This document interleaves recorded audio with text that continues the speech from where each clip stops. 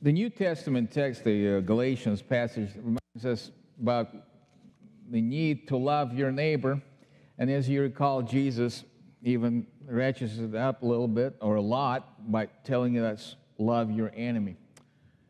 Do we love our enemies? Who's your enemy? We talked the last couple of Sundays about the fact that we like to argue. We like to prove ourselves to be right. We like to point out the wrongs in the other person. We like to control the situation or maybe control the other person as well. And so we like to argue about all kinds of things, even about God.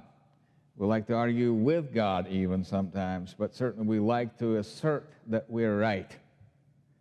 And then we also talked about the fact that we get offended. Maybe because we like to argue. It's kind of, everything is interconnected, but we get offended. There's all kinds of things that offend us. Sometimes it's something that's personal.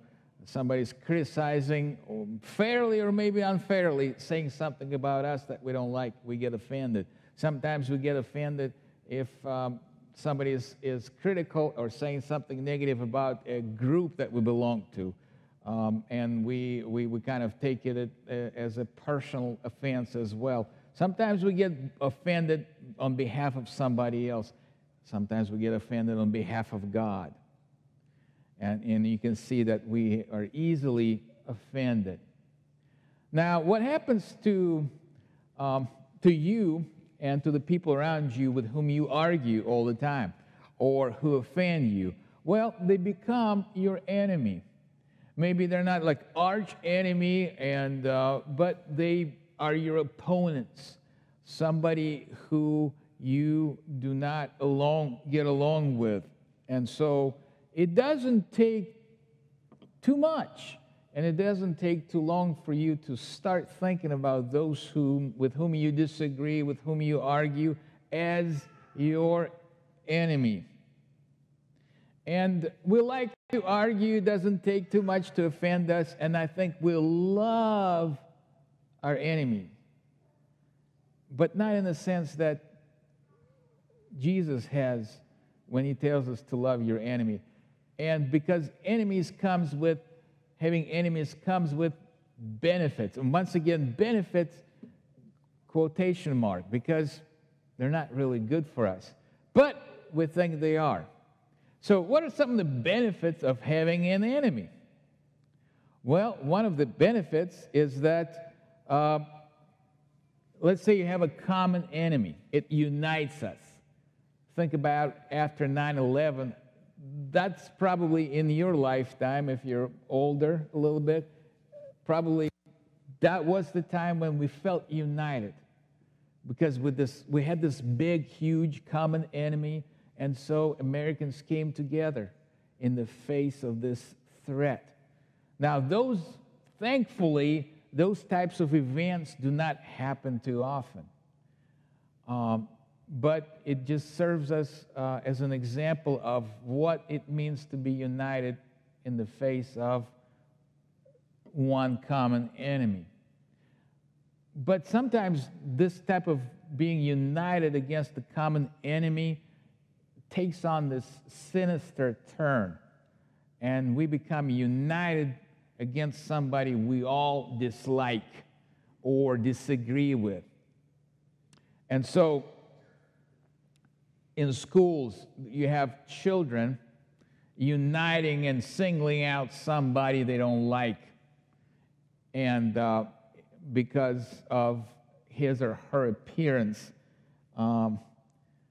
Employees, they find this common enemy in their boss or their supervisor. So it's very common for employees have this bond because, well, they have the same grievances and complaints about somebody they don't like, their boss mainly. Now, this is used by politicians all day long. This is how they work. Usually, lately, you've noticed that, is that they paint the picture and say, I'm the good guy, and my ideas are like your ideas. I'm for everything that you agree with, and I'm against everything that you disagree with. But look at that guy or that woman. He is or she is the enemy. And so you see this card played all day long. And then so it's a benefit, and people get behind and like, yeah, let's go get her or him. And then and another benefit of having an enemy is that you can always blame the enemy. Whether it's your opponent or even on a global scale, you can blame the foreign power and say, well, that's the reason. It's the enemy that caused it. So all kinds of benefits of having an enemy.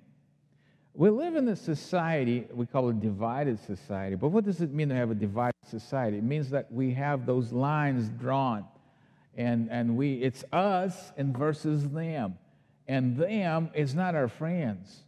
And what's the opposite of having a friend? It's having an enemy. And so we're divided, conservative, liberal, Republican, Democrat, pro-life, pro-choice, Second Amendment, anti-gun.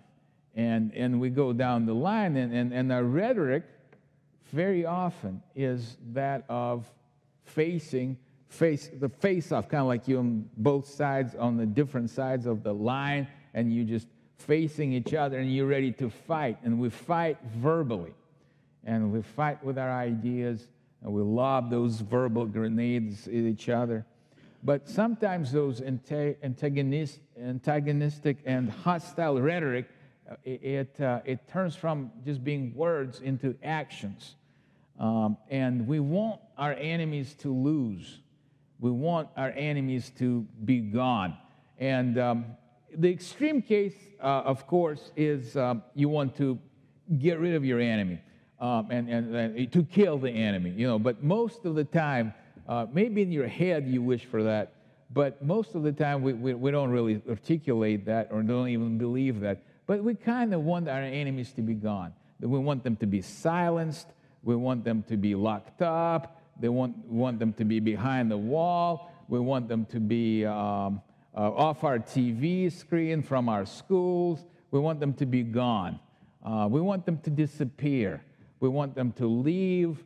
If it's an antagonist in the congregation, we want them to leave the congregation. If a pastor that we don't like, we want him to leave. We want people with whom we disagree, our enemies, gone. That's the sinful nature's response to having an enemy. We want that enemy to be just wiped out, one way or another. Maybe not physically, but we don't want to see him or hear him or her. Such is the case in our gospel text. We have Jews, first century Jews and Samaritans, and they still were in kind of a civil relationship. They coexisted, kind of like we coexist with all those people with whom we disagree, right? But the lines are divided. The lines are drawn and they're divided. So it's Jews versus the Samaritans. There's a religious aspect to it, ethnical, cultural aspect, all those things. So they still live in the same proximity. Jesus is traveling. This is a very logistical problem. He is traveling to Jerusalem. He has to pass through a Samaritan village. And when you think about Jesus, he's traveling with his disciples.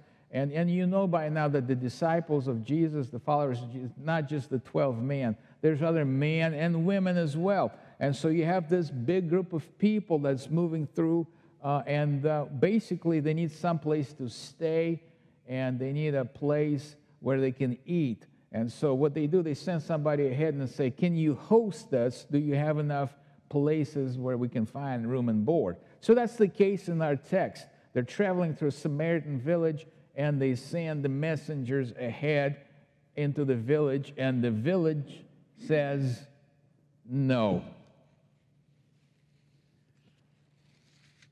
Now, when the Samaritan villagers say no to Jesus, not directly, but through the people whom he sent, those people are taking that offense personally. We talked about it last week, about the fact that sometimes we take offenses personally, even though they're not directed at us, especially when it concerns God. And sometimes we feel like, well, God is being wronged, but I'm going to do something about it. And our text specifically names James and John. And we talked about it before, is that sometimes we want, if it's something that we think is offending God, we want God to do something. Because we say, God, you're getting offended. You need to step in and do something. But if he's not doing something, we say, well, he needs to send somebody else to do it for him. And so we're looking for kind of a powerful a man or a woman who will speak up against the enemies of God. But if that doesn't happen, we say, well, I'll do it. I'll take matters in my hands, and I'll do it. And so this is what the disciples say. So James and John say, Lord, do you want us? We can do it. You want us to tell fire to come down from heaven and consume them? Clearly, they're very offended. And the way that the text reads and the commentaries that I've read, the consensus is that James and John were the ones who were sent to the village, and they were the ones who were told no, and so they're the ones who taken it personally, because it was said to them personally, no, you're not welcome. So they get offended on their own behalf and then on behalf of God. So they have all this time as they go back from the Samaritan village back to Jesus. They have all this time to reflect, but probably more like get angry. They were really angry at this time. So they come back to Jesus, and they suggest, we're going to do it ourselves. Just give us the license to do it. We're going to, and we're not going to just punish them in the kind of subtle way, you know. We're going to make it this real awesome, because then nobody will make a mistake. Nobody will mess with us then, because we're going to strike them with a fire from heaven. Now, think about for a moment, out of all the arsenal that God has to punish his people, in the book of Isaiah, it talks about something, you know, more complex, like, well, I'm going to send them childish leaders. And so, okay, yeah, they're going to fail in a generation or two, but that doesn't really publicly display the might and power of God, and that's what James and John want. They want the public to see how God is so awesome in his destruction. So let's send fire from heaven, and lightning and thunder and tornadoes and winds and all those things that come from the outside, from the sky, have been around from the beginning of times. But we live in a century that for us, we can really appreciate what they're asking for. They want the fire to rain down on their enemies. It was about 100 years ago when we have this introduction into the modern warfare of artillery, and then aircraft, and then missiles and bombs being dropped from the sky. And those of you who have studied history and have seen the horror and the devastation caused by airstrikes in, remember the pictures of Dresden, or Hiroshima and Nagasaki, the atomic bomb, and that's the kind of death that they had in mind, something that's very terrifying. Those of you who are old enough, again, like me, growing up in the Cold War, this is what I knew, that the death would be coming from the sky. Very, very, very terrifying. That's what they want their enemies to experience. What's Jesus' response? He rebukes them. Now, you know that the Bible was not handed down to us in on a tablet, not on the modern tablet, you know, the old-fashioned tablets, whatever they were.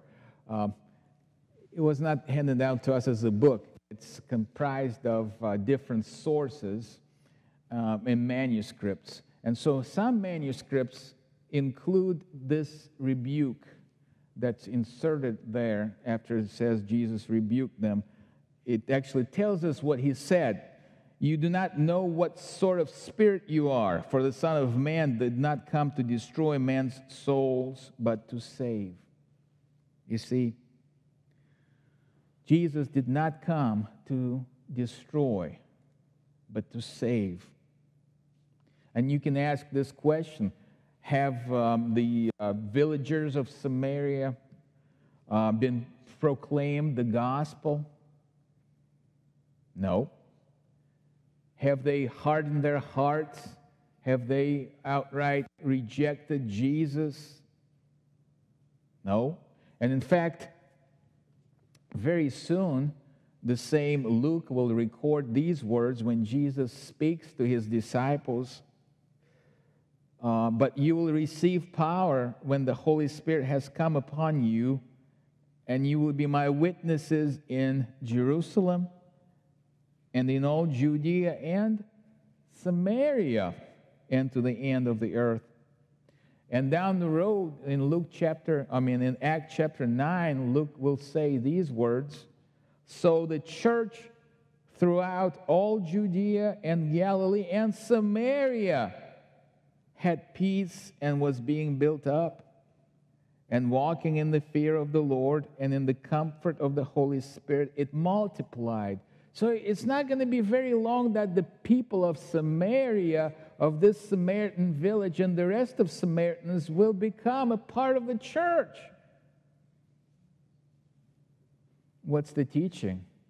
Well, as long as the world stands, there exists a call and opportunity not to rain fire on your enemies, but to preach the gospel in the hope that they will receive it and repent it of their sin and be saved. And those who wish for their enemies to be wiped out, to be destroyed, to be gone, they're not of the Holy Spirit. But you and I have the Holy Spirit. And in Him we can have the true benefits of having enemies. It is actually good to have enemies because they provide for you and me a perfect opportunity to be imitators of God as His beloved children, to love your enemy, to pray for those who persecute you, to never take revenge, to overcome evil with good, to feed them when they're hungry, to give water to the thirsty and clothes to the naked. And I can go on with that list. Because as Jesus says, it's one thing that you love people that love you back. Don't even tax collectors do that, He says. But if you love those who hate you, with whom you disagree, who oppose you, who mock you, if you love those who hate you, and do good to those who wish you evil and sue you, then you are doing what your Father wants you to do. But here's another example or another benefit in having enemies, because it really exposes to you just how much you love yourself, and that brings you to repentance.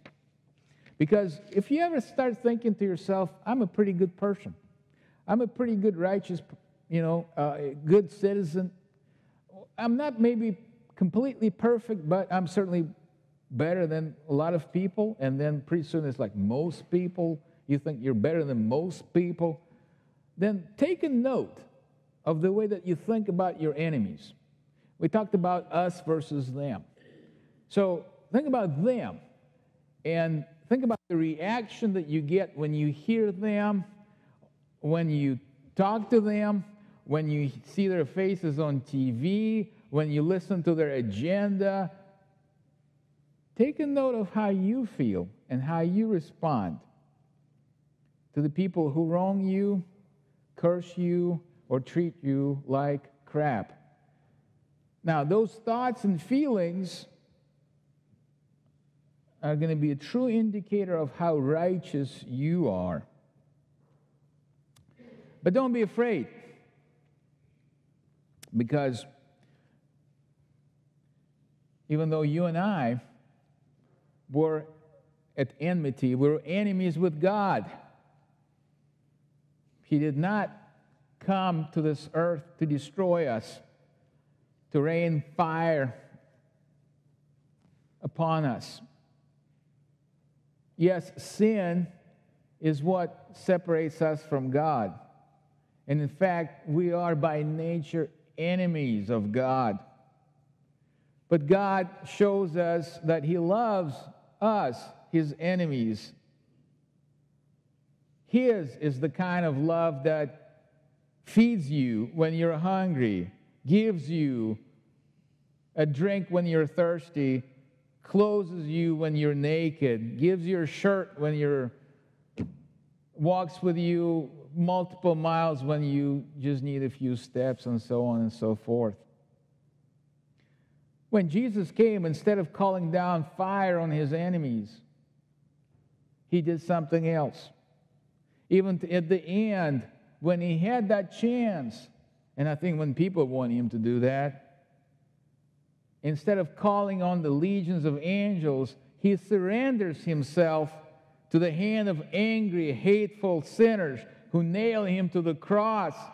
He who would overcome evil with good is overcome by evil man. And now He feeds you when you are hungry. He feeds you with His body.